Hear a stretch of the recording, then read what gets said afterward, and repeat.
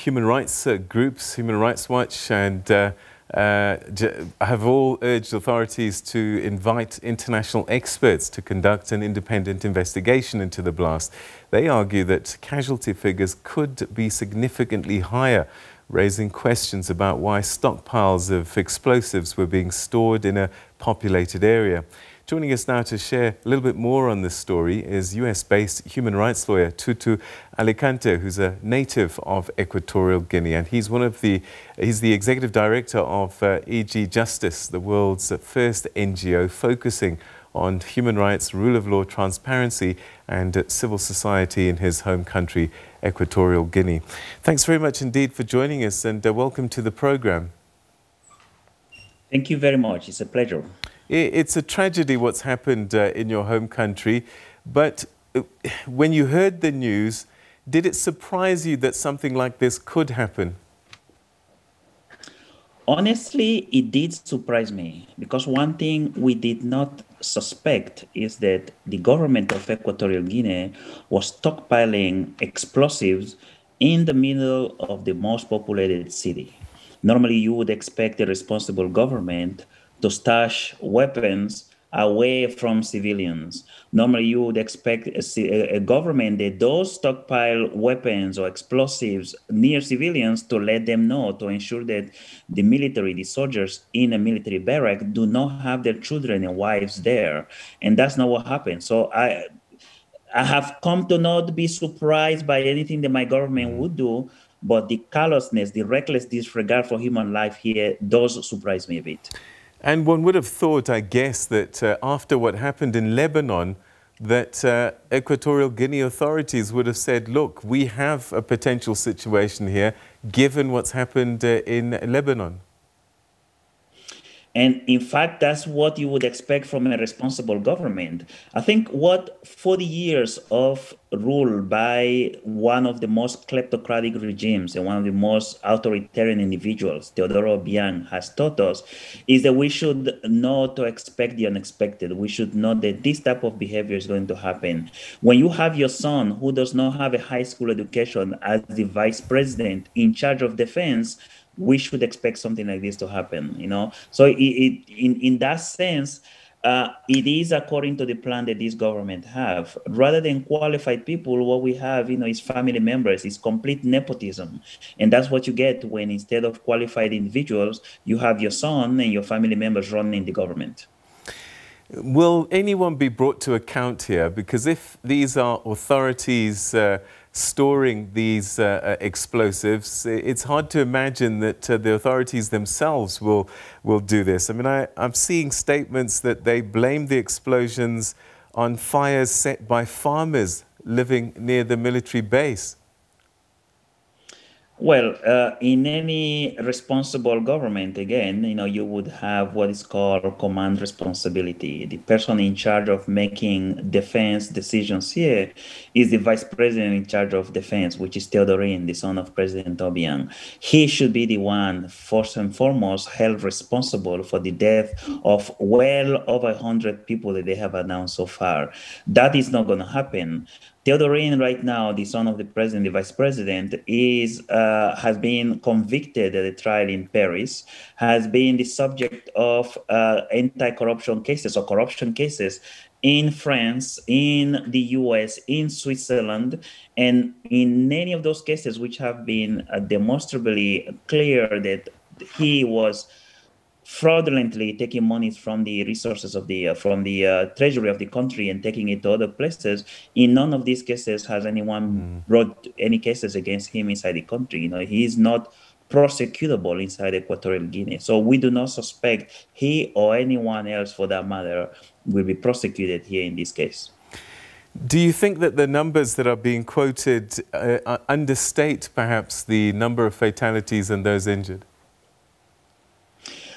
We have received audios from rescue workers, from members of the rescue brigade in the military, who tells us that just within the 3 hours that she was in her staff, they recovered 81 bodies.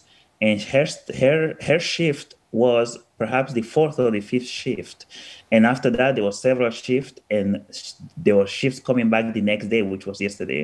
So we know for sure that there were over 100 soldiers living in that military barrack, and all these soldiers had family members, children, and wives. So we suspect the numbers are much, much higher than the 105 that the government have reported so far.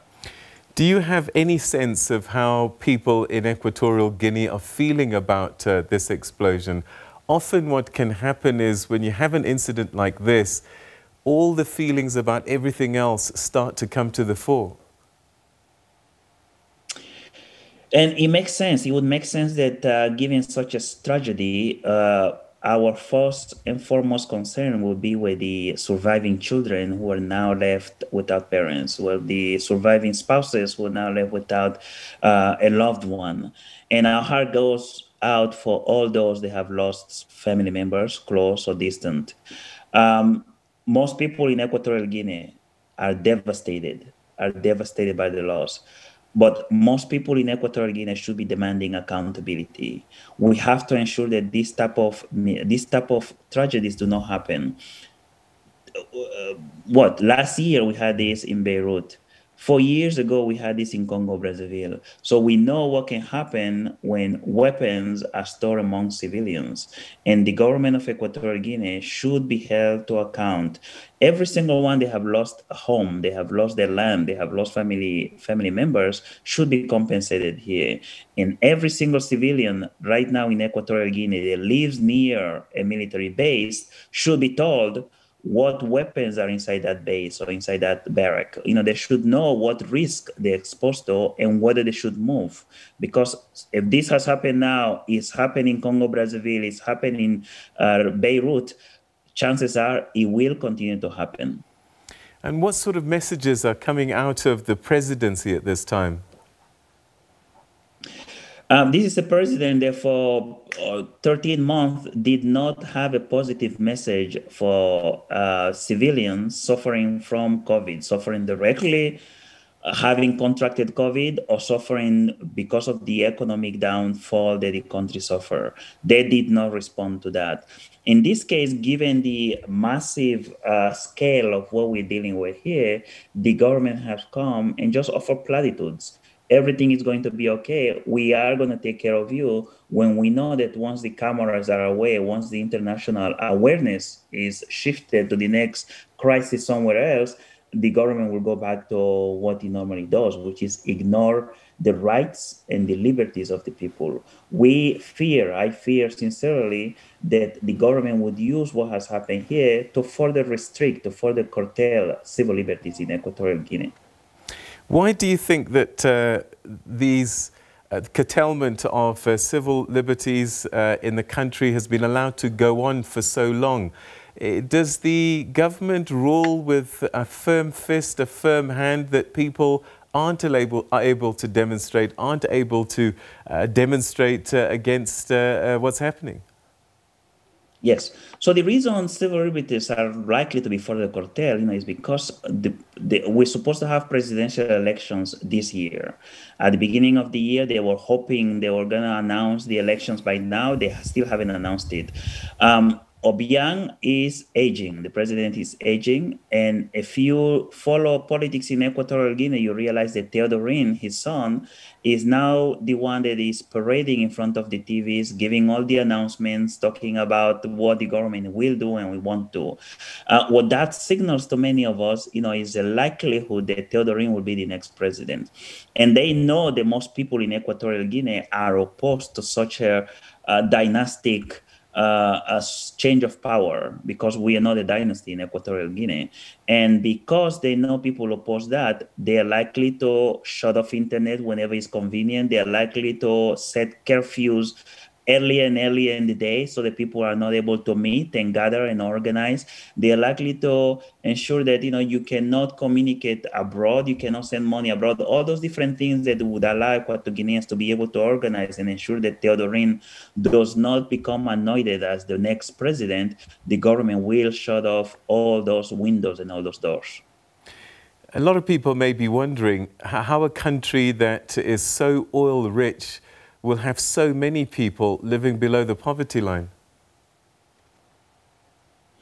There is one word answer, and that's corruption. Equatorial Guinea is, unfortunately for us, an authoritarian kleptocracy.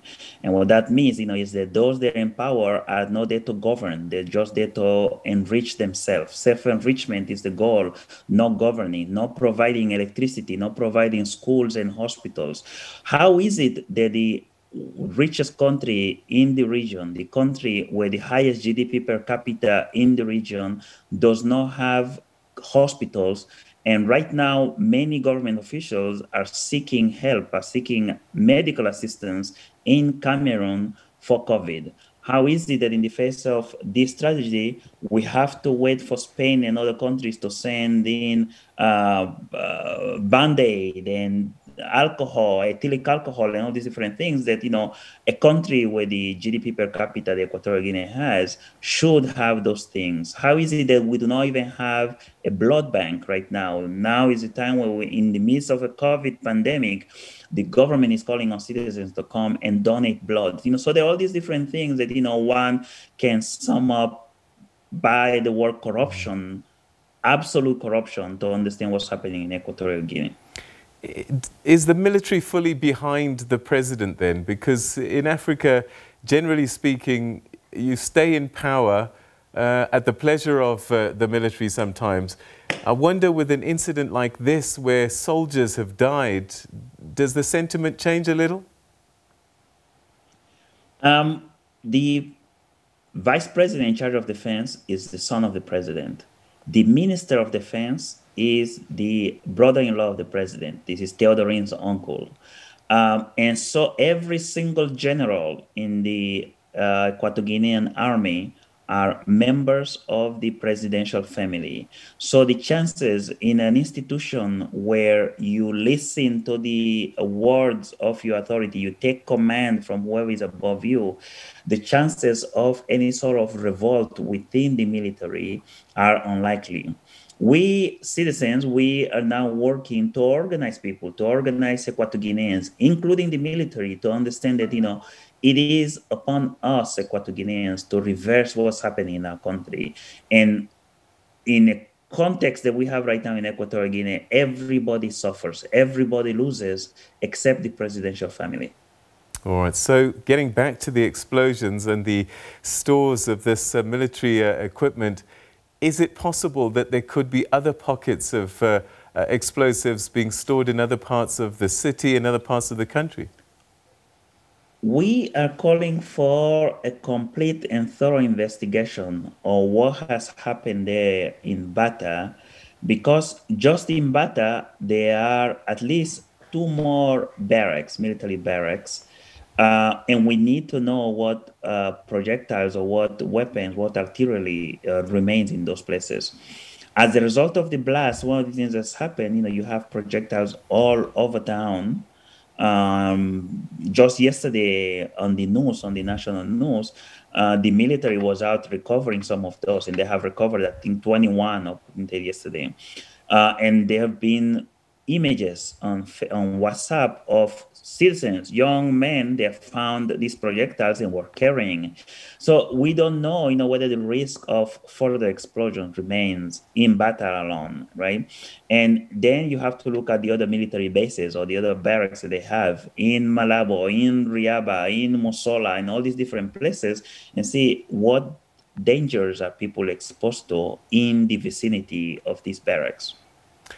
All right, that's where we're going to leave it. Thank you so much indeed for joining us via Zoom all the way from North Carolina. And we wish you and the people of Equatorial Guinea some peace after this tragedy, and hopefully also that things will change and fortunes for the country improve. Thank you so much for giving us this time this evening.